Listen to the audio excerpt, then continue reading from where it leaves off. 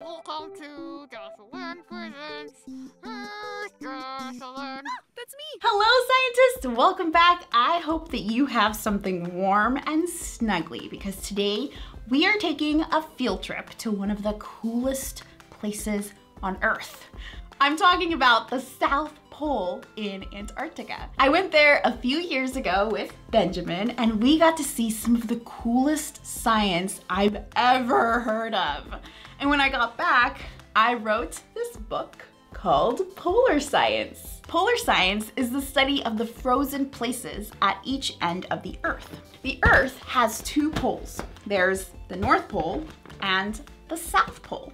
The North Pole is in the Arctic region and the South Pole is on the continent of Antarctica. Every year, scientists go to each of these poles, which are pretty far away from where most people live and definitely a lot colder from where most people live, because there's certain projects and experiments that can only happen in these places. So it's pretty important work.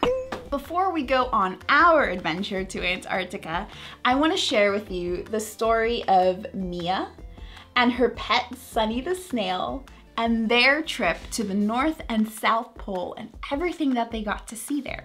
Are you ready? Let's dive in. The day has finally arrived for Mia's big adventure. Where are you going? Asks her snail friend Sunny. Mia points to the map, just to the coolest places on Earth, the North and South Poles. Sunny's eyes widen in amazement. Oh, I've never been there before. Mia puts on her winter boots. It's where polar scientists go to study things like the stars and the planet. You should come with me and see for yourself. Sunny can't wait to get there.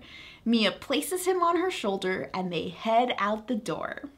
Their first stop is the Arctic tundra. It's a large frozen plain surrounding the North Pole. It's buzzing with huge mosquitoes. Buzz, buzz, buzz. Mia and Sunny scramble to put on their bug gear before they get bitten. Phew, Sunny exclaims.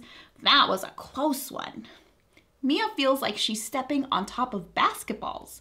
The ground is covered in grass clumps called tussocks, which makes it hard to walk around. Let's take the helicopter to the research site, she suggests. It'll get us there faster. From the sky, Mia and Sunny take in the gorgeous view and wave to all the musk oxen in the field. And here's a little Arctic fact. A lot of the Arctic is covered in permafrost, which is soil that has been frozen for 2 years or more. They land next to a lake. Mia starts rummaging through her bag. Oh, I get it. We're going swimming, Sunny cheers.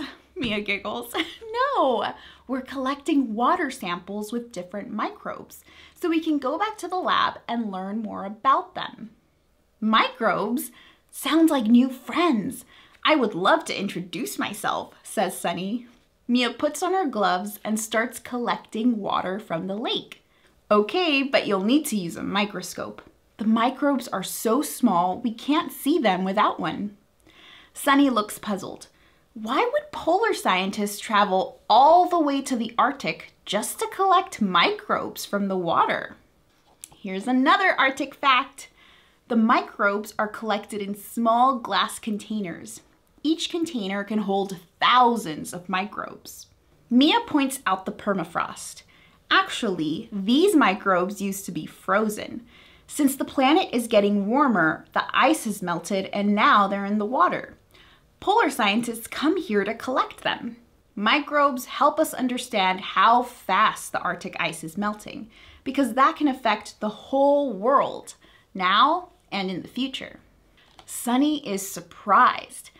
I never knew something so small can make such a big difference. Mia packs up her samples and equipment. They take one last look at the Arctic tundra and move on to their next stop. Here's one more Arctic fact. During the summer months, the Arctic has more mosquitoes than anywhere else on the planet. They lay their eggs on or near shallow pools of water that form when the permafrost melts. They leave behind the buzzing of mosquitoes and go to The silence of the South Pole. Sunny looks around and sees miles and miles of ice in every direction. This place looks like a giant freezer. Where are all the animals? Welcome to the South Pole, Mia says proudly, the farthest south you can go. Scientists who visit this place live in the station, which is like a little indoor town. It's too cold for animals or plants here, but you can find plenty of them along the coast of Antarctica. Mia starts up the snowmobile and hops on. Come on, Sunny, she says, I want to show you my favorite spot. Here's an Antarctica fact.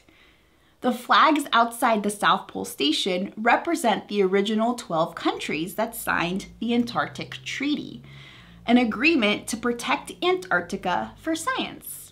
In about 4 minutes, they arrive at a big blue building. The ice crunches under Mia's boots as she walks over to it. This is the Ice Cube Laboratory, she says. Sunny imagines an ice-cold drink. If these are the scientists who discovered ice cubes, I'm going to need their autographs. Mia laughs. They don't study ice cubes, they study the universe. The coolest part is that the equipment for the whole experiment is buried more than a mile under the ice. Other telescopes nearby can be used to see the stars and outer space in different ways. Sunny is confused. But we can see the stars at home. Why do scientists come all the way to the South Pole to do that? Here's another Antarctic fact. There are more than 5,000 sensors buried in the ice around the Ice Cube Laboratory. It took 7 years to build it. The South Pole is a great place to study the stars, says Mia. It's on top of a giant ice sheet that is 9,300 feet high. It's very dry here, so the skies are clear and it's completely dark for 6 months of the year. Mia and Sunny stand in the green glow from the southern lights in the sky. This is the most magical freezer I've ever seen, Sunny says in amazement. Here's an Antarctic fact. At the South Pole, the southern lights, also known as the aurora australis, happen when particles from the sun hit gas molecules in the sky and make them glow. Back at the clubhouse, Mia shares photos of their big polar science adventure. Sunny can't wait to tell their friends about all the science he learned and why some amazing experiments can take place only in 2 special locations, the North and South Poles. The end. Now, the second half of this book has lots of pictures about what it actually looks like at the North and the South Pole, but I'm gonna take you there myself. So the first thing we have to do is get dressed because it is cold. Very cold. You ready? Okay, I'm all warm. How about you? Let's go to Antarctica!